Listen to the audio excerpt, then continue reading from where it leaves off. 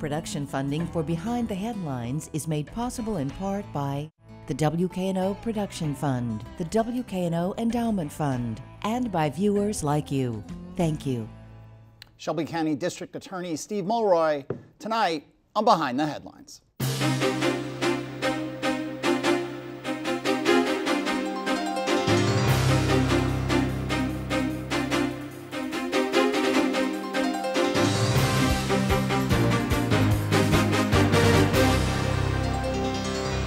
Barnes at the Daily Memphian. Thanks for joining us. I am joined tonight by Steve Mulroy, District Attorney. Thanks for being here again. Pleasure.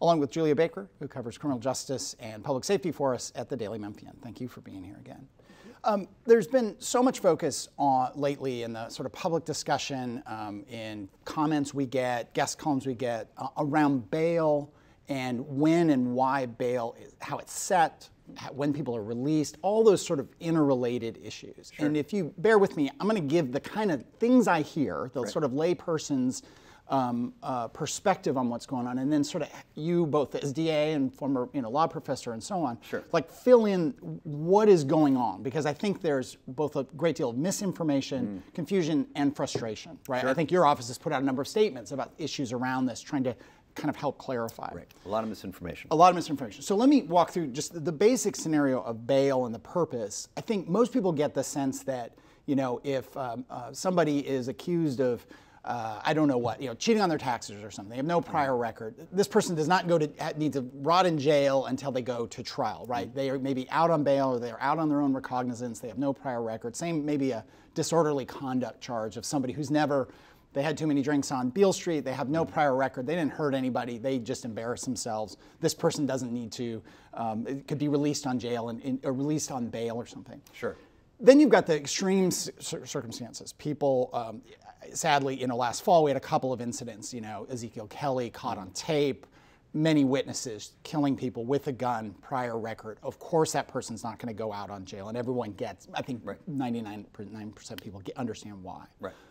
The confusion comes with all these kind of middle spaces, and I don't want to diminish the crimes, but auto break-ins, carjackings, and situations where people who have many prior offenses are arrested, they go to jail, and they are released in some 24 to 72 hours on a very small amount, a bail that maybe is set at $100,000, but really that is, they need to come up with 10% of that generally in the way the bonding works, and they're out.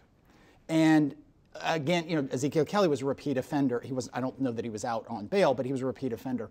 Cleo Abstin, other who have been repeat offenders, people are so focused on that.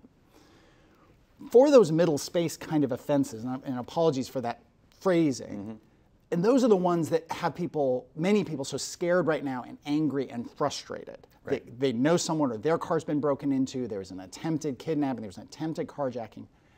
Why, people ask me, and they ask in our comments, why would that person ever be released when they were arrested?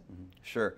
Well, there's a lot there, so let me get to it. So first of all, quickly, the killer of Eliza Fletcher and also separately Ezekiel Kelly weren't in fact released on bail. They had been, they served sentences and then released and then reoffended, right? Yes. Which is its own issue, because it shows how if we don't do anything to intervene with rehabilitation and we just put somebody in prison and they come back out, they're likely to reoffend, right? No one talks about that revolving door, but let's talk about bail. So a couple of things we need to get clear just from the get-go. First of all, the DA does not set bail. Right, the bail is set by judicial commissioners. In fact, in many of these high-profile cases, these middle ground cases you've talked about that were controversial, the DA's office either had no role whatsoever in the setting of the bail or the pretrial release, or actively opposed what the judicial commissioners did.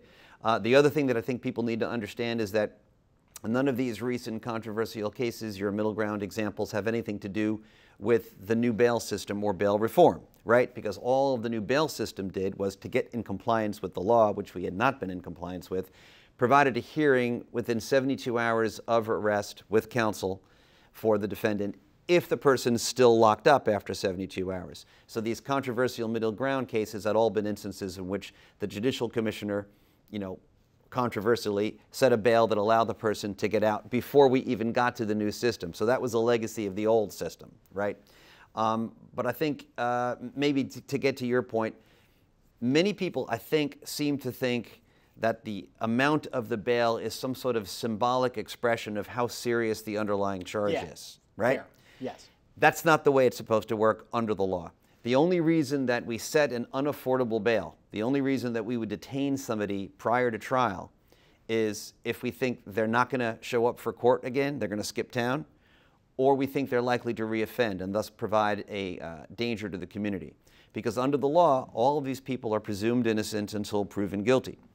Now, what we don't really hear about as much now, but really should be thinking about, is that under the prior system, we had a lot of the converse problems. We had far too many people languishing in jail without having been convicted of any crime for 18 months or longer. We were the leader in the state for that, for the simple reason that they couldn't afford cash bail. And many of those people were eventually released, right? But by then, the damage had been done. We disrupted their lives and their communities. Some of them were innocent. The longer you were there, the more likely you were to be black. So we have to guard against keeping innocent people locked up, as well as making sure that we keep people locked up who are likely to reoffend and who are a danger to the community. So to answer your question, those middle ground cases, the defining feature about whether they're released pending trial or not, or whether they were released with conditions, daily reporting, ankle monitors, or whatever, it isn't about the seriousness of the underlying charge because they haven't been convicted yet. It should be based on this person's record and ties to the community. Do we think he's likely to reoffend? If so, let's lock him up to keep the community safe. Apologies to Julia. One more follow-up, and then we'll get her in on this whole question. This is very helpful. Specific to your office, you talked about the role of the judicial commissioners, yes. Talked about the role of the judges, because bail is sometimes set by a judge as well. Yes, sometimes. Okay. Mm-hmm. What is your authority to invoke whatever pretrial detention? I mean, and I'm saying you. It's really your office and the folks who work for you. Yep. I mean, they are in before the judicial commissioner saying, "Do not let this person out. They are dangerous, repeat offenses." But it's really just making the argument to that judicial commissioner. There's no authority you have to say, yeah, this one we're keeping. That's correct. We have no authority. We only have the authority to make recommendations to the judges. And I want to emphasize again that a lot of these controversial decisions were made at the initial hearing by the judicial commissioner before our office gets to it. We don't get involved until that 72-hour hearing. Until then, we're not involved. The judicial commissioner makes the decision. Okay. So, again, apologies to Julia, and then I'm going to shut up. So for that first part, who is in that room in general? The judicial commissioner. And the accused. And the accused, and that's it. Maybe their lawyer? No. No, they usually don't have a lawyer at that point. So, this could happen, like these judicial commissioners work 24/7.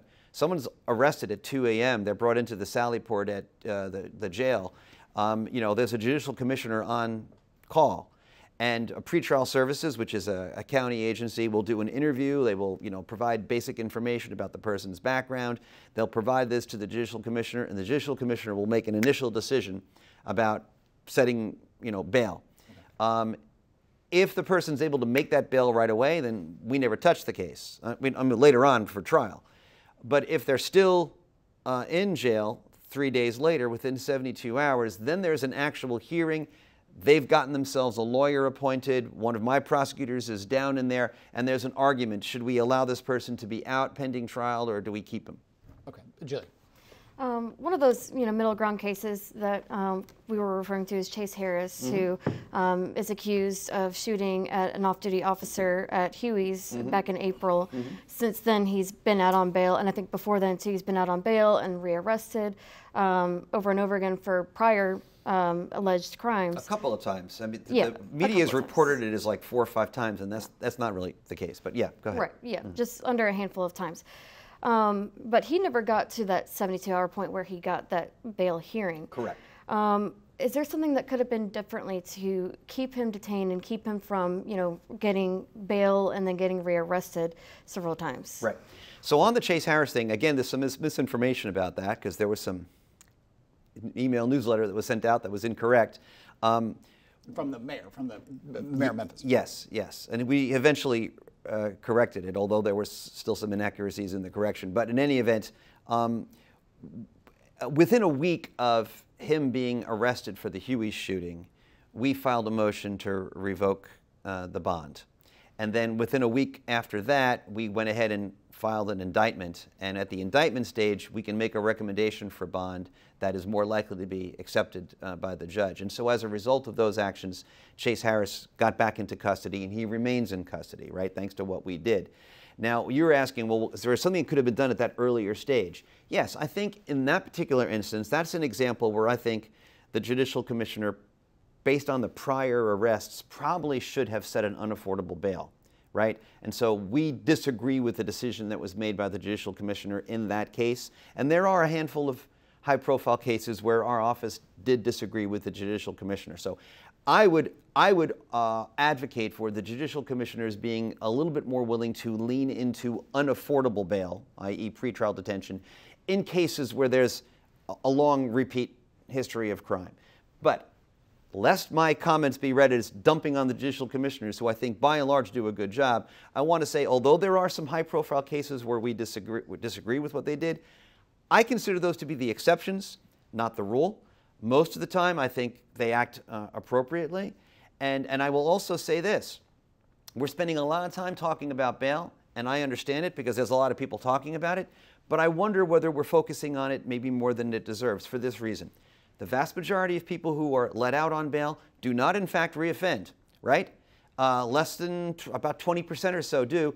Only less than 4% reoffend violently. And then if you were to take all those cases of people reoffending before their case was disposed of while they're on bail, and you add them all up, it's still less than 1/8 of the total amount of crimes that occur every year. Is that some hundreds of people or some thousands of people? That when you boil it down that way, which is, I think, really useful. Yes, yes. Well, you know, we're talking about over 100,000 cases every year in Shelby County. Yeah. So the number of reoffenses is probably in the hundreds, or it may go over 1,000.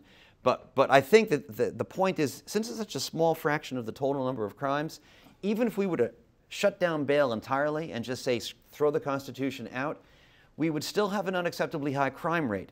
What I'm trying to say is, bail is a little bit of a problem. There is room for improvement. It's this much of the problem, and it's getting this much attention. For that small percentage of people who do reoffend, is there any chance at rehabilitation for them?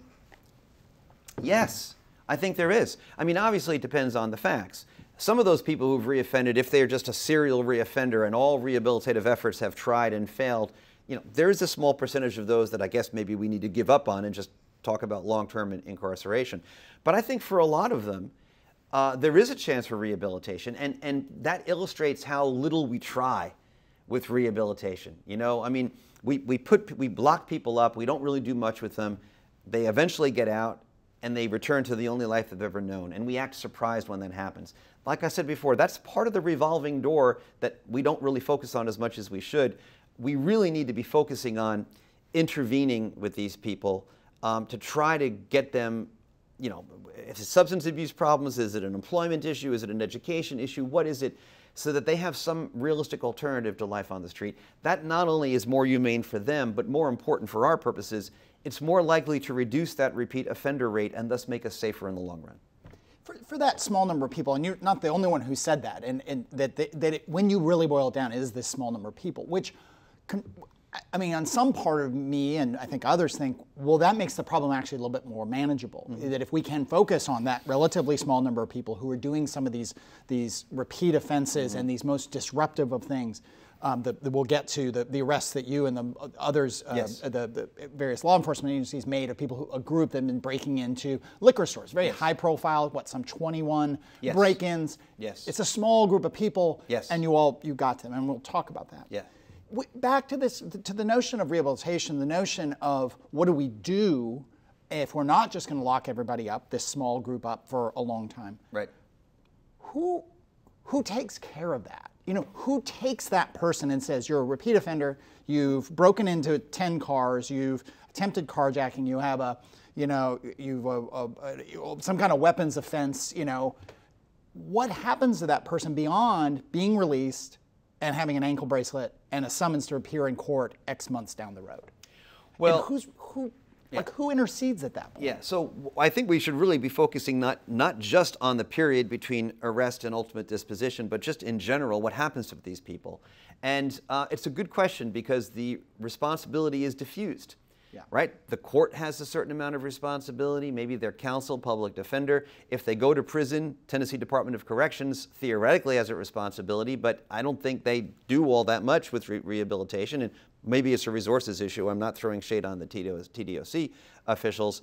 I think in the past, the view was that the DA's office, that wasn't really their job. Their job was to lock people up. But I take a different view. I think it's very much our job, and I am trying to get my prosecutors to be focusing more and more on not just how long can we lock the person up, but what interventions can we require as part of the plea deal. You know, you must get your GED, you must get a job, you must get substance abuse treatment, you must do anger management, as much of that as possible, because I think that's more likely to actually reduce that repeat offender rate and make us longer term safe. We got 10 minutes left, and I should also note to people that we're taping this on Wednesday morning, so just so we know there's a bit of a delay before this is aired because of my schedule. So, Julia.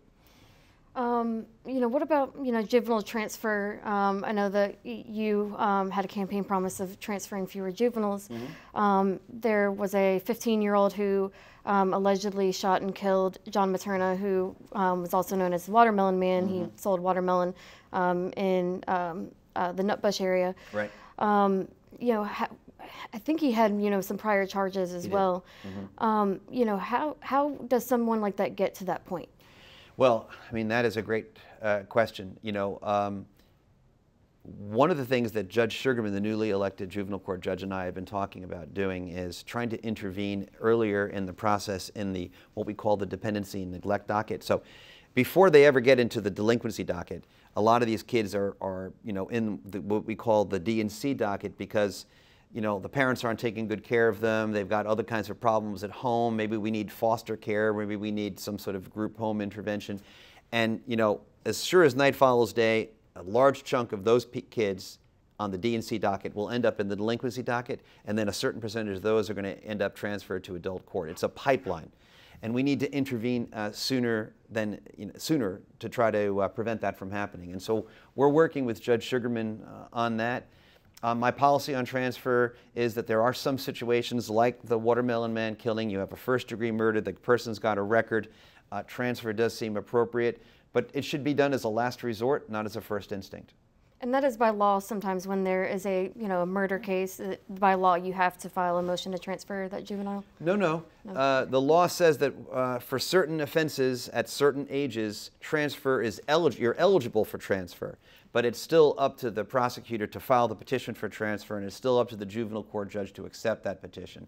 And we are going to talk about Operation Broken Bottles at some point, right? Yeah, we certainly are. Okay. Let's go and go there, because I think it is an example, I mean, correct me if I'm wrong, of this small group of people yes. and who are having a big impact, and in this case, a lot of high profile. So yes. Operation Broken Bottles was what? Yeah, so Operation Broken Bottles was a program that the Memphis Police Department did in partnership with the multi-agency gang unit, which had representatives of a number of different law enforcement agencies, but MPD took lead on this. And we all heard about this, you know, repeat smash and grab, break-in retail, you know, 21 different stores were violated, you know, over a period of time. It was an organized retail theft ring. It was a mob of people who did this over and over again in an organized fashion. The multi-gang unit set up a task force on it, and then our office set up its own task force where we had a couple of prosecutors. All those cases kept going to the same prosecutors rather than going to the different courts so that they could look for repeat players and patterns and work closely in partnership with the multi-agency gang unit to target these repeat offenders. And it bore fruit.